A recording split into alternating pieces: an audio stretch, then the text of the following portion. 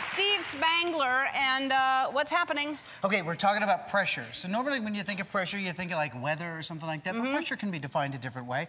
And pressure is when two things come in contact with each other. So here, hang on to the balloon, and a balloon loves a nail. So we can define pressure this way. So kind of watch this. So see how the tip is right there? All the pressure's at that point right there, and then we get a pop, right? And that's fun. Did you like that? No. No, okay. That is not fun. So that's why I'm not using a nail at all.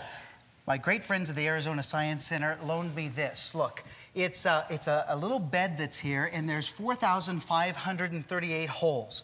And in those holes are this. Look, there's 4,538 nails. So in theory, this should be really awesome, okay? If you can take the pressure and distribute it over the entire table like this, it should be fine. And here, for example, watch. Take an apple and just kind of drop it on the nails, and you'll see that it bounces kind of right off. But that's okay. Your flesh is thicker than this, all right? So it is not a problem. That was silly right there. This is pretty. So what I was thinking was, if you're up for it, I got you this nice little pillow. And then I was just kind of thinking, I'll help you if you just kind of want to lay down on this, and then I'll show you the next part.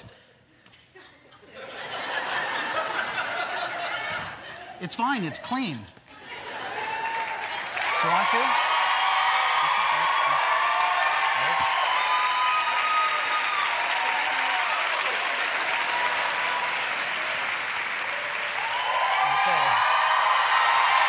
Here we go. Here we go. 4,538 nails. Your body. Isn't that cool? Are you okay? Yes.